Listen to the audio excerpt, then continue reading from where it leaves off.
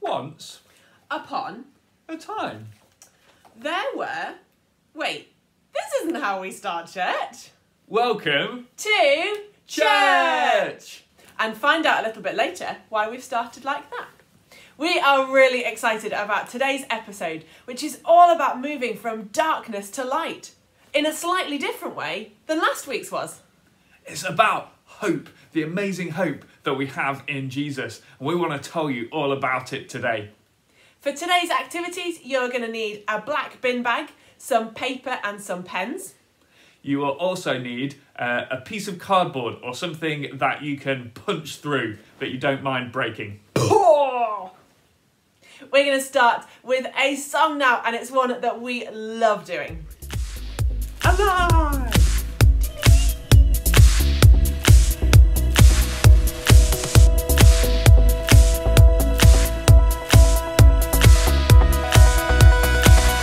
I was lost with a broken heart. You picked me up, now I'm set apart. From the ash I am born again, forever safe in the Savior's hands. You are more than my words could say. I follow you for all my days. Fix my eyes, follow in your ways. Forever free in unending grace. Cause you are my freedom. We lift you higher, lift you higher. Your love never ending. Oh, oh, oh. You are alive in us. Nothing can take your place. You are all we need. Your love has set us free. Oh, oh, oh.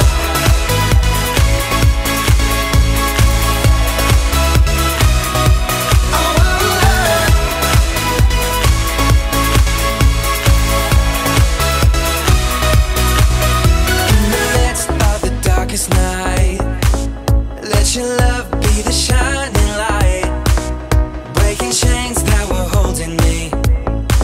You sent your son down and set me free. Everything of this world will fade.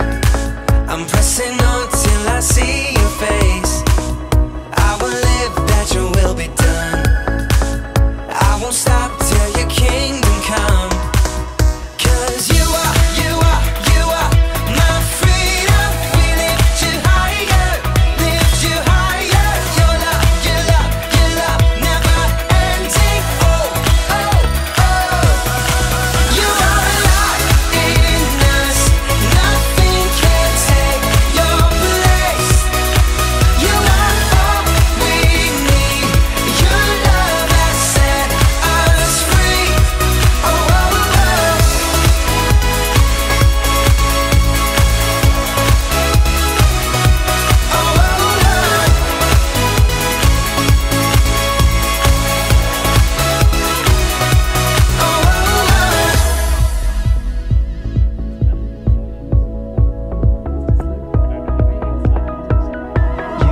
You are my freedom. We lift you higher.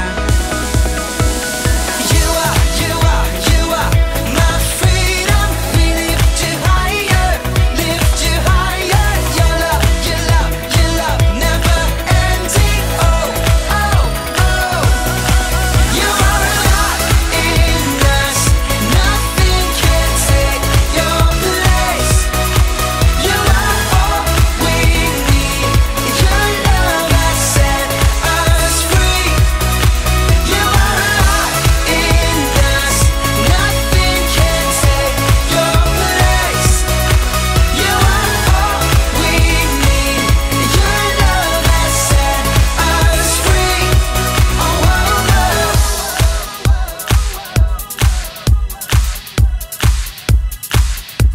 Oh, oh, oh. I love that song and how it talks about Jesus being alive, the hope that we have in that. Today we're looking at hope, and we're looking at three different things. Thanks. Three statements that can be found in 1 Thessalonians 4, that's a bit in the Bible. And those three statements are, Jesus Christ has died, Jesus Christ has risen, and Jesus Christ will come again. These three things are the foundation of our faith. They're what we believe in and what we hope in. And so we're going to spend some time exploring each of those three things today. We're going to start with Jesus Christ has died. So the first one is Jesus has died. Now, why is Jesus dying something to have hope about? Well, for us to need hope, there needs to be a problem. And the problem is that we do things wrong. I know I do. And why is that good news? Well, it's not good news that we do things wrong, obviously. But the good news is what Jesus does with those things.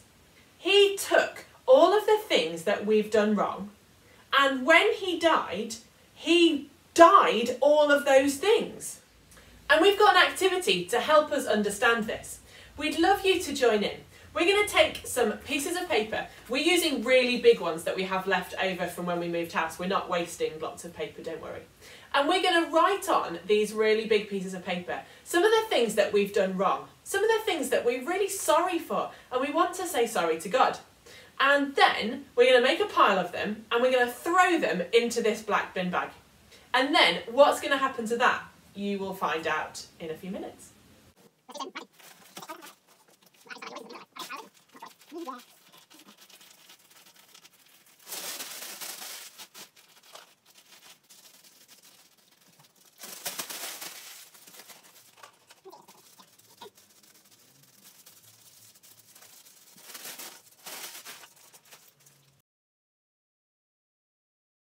So we have got a big pile of rubbish, of things that we want to say sorry to God for, and we want him to take away.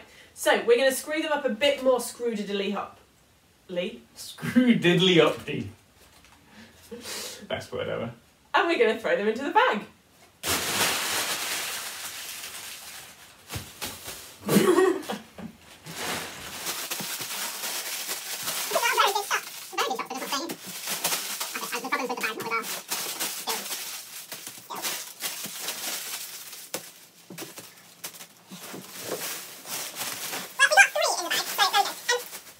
We're going to take this bag somewhere different because we want to show you what it means that Jesus took away the bad stuff in our lives and didn't let it come back.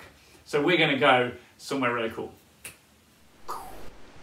For part of our filming today, we've been allowed to come to Cresswell Crags and do some filming in this... Yeah. And do some filming in this cave, which, amazingly, is called Church Hole. So we're doing church in Church Hole. Sounds great. Let's go.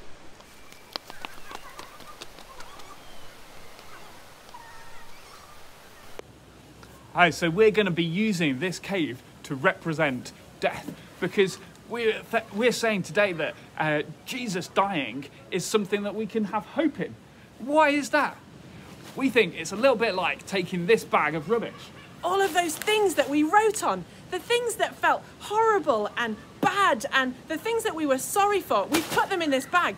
And now we're going to take them into the cave. Because what Jesus did was he took all of that bad stuff on himself and he took it into death.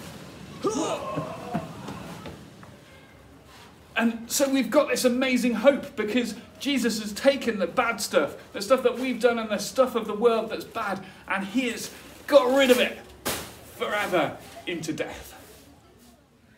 And we've just found these caves so epic to just give that feeling of what it's like to be in darkness, but to be able to see the light or to search for the light in the darkness. And it just so reminds us of Jesus and how he is the light of the world.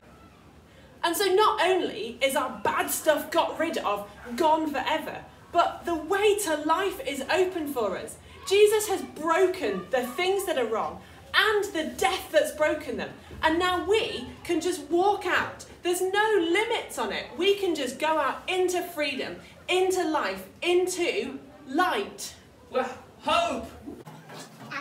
Freedom! Freedom! So Chris, you're really excited about this next bit. Would you like to explain what we're doing? Yeah, so like it all comes out of this idea that Jesus has defeated death, like just destroyed death's power. And I was just like, that's so cool. I just want to do something to represent that. I thought it'd be really fun to like karate chop some things that had death written on them so that we could be like, yeah, Jesus defeated you, death. Like that. Great. So I've got some things here. So let's start with this piece of paper that says... Shame. Shame. So Jesus karate chops through our shame. Ta-da! That worked. Here we have one that says fear. Jesus karate chops through our fear, and Chris is going to show that by doing it through this polystyrene. Ta-da! Also worked. This is so much fun. This time we have bread, because cardboard didn't work. This one says dark, because Jesus karate chops through the darkness. So let's see what happens when we karate chop through bread. Light will defeat you, darkness. Ta-da! Crumbs everywhere. And finally, we have death. This piece of tinfoil says death, and Jesus is going to karate chop through death. Chris is going to show what that looks like by using the foil. Death, where is your sting? Where is your victory? You are destroyed. Ah!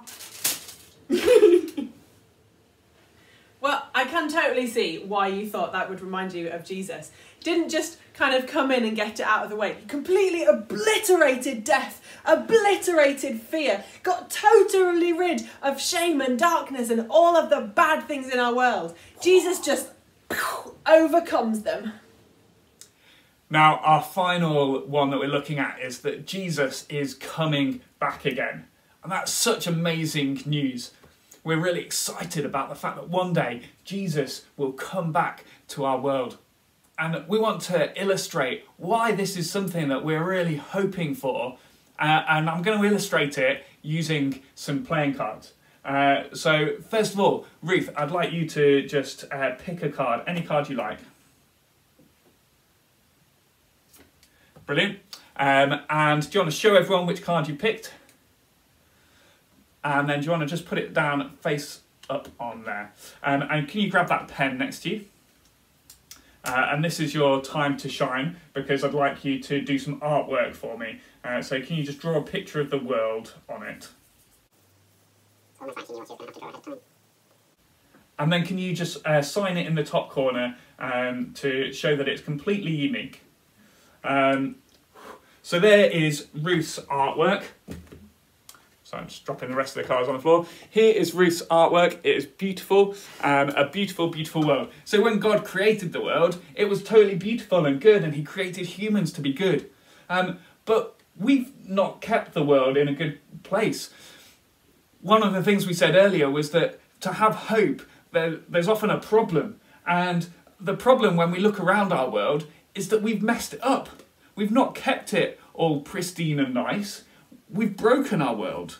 So I'm just going to fold this up like that. And I don't think folding up is going to show it enough, because I think it's even worse than that. We've properly broken our world. So I'm going to tear this card.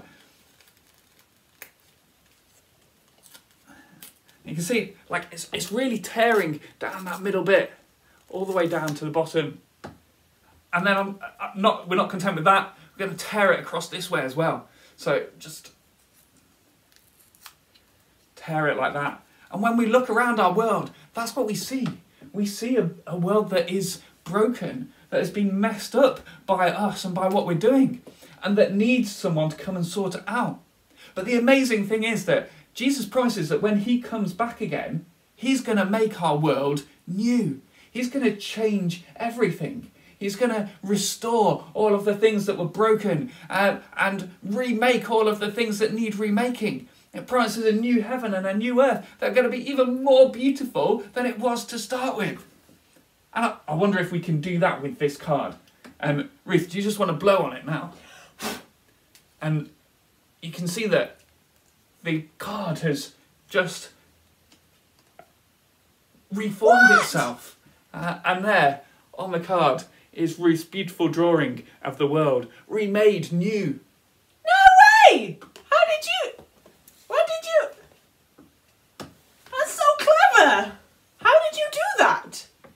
Magic. We've come here to the brightest place that we could find in our whole house because we wanted to talk about how amazing it is, the hope that we have that Jesus will come again like a blazing light in the sky, and everyone's going to be able to see it, and it's going to fix everything. This is where the happily ever after comes. This is our true happily ever after, that Jesus will come again and he will fix all of the things that are broken in our world, and he will give us a new place to live with him forever. And it's from this place of hope in Jesus that we can pray confidently. So let's pray now. God, thank you that you have taken all of our bad things, that you have destroyed them and death, and that you promise that you will come again to fix everything that's wrong in our world. Please would you help us to understand what this means for us. Please would you help us to live excited because you are coming again. And please would you help us to live every day to love you more and to learn about you more. Amen. Amen. We're going to finish with a song because these three things that we've been talking about, Jesus has died, Jesus has risen, Jesus will come again, they form the foundation of what we believe. And so this song is called We Believe.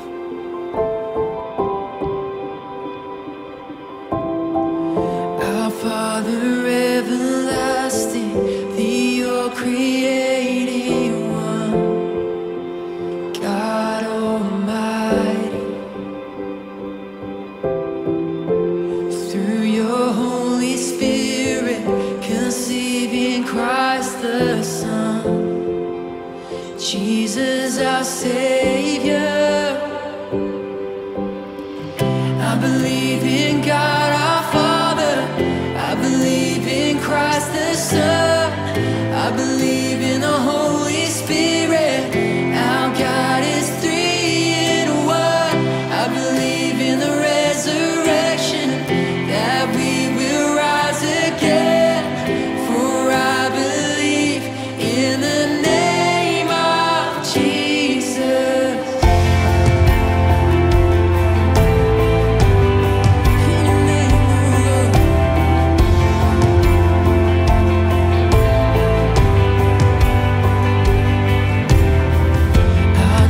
And our defender suffered and crucified.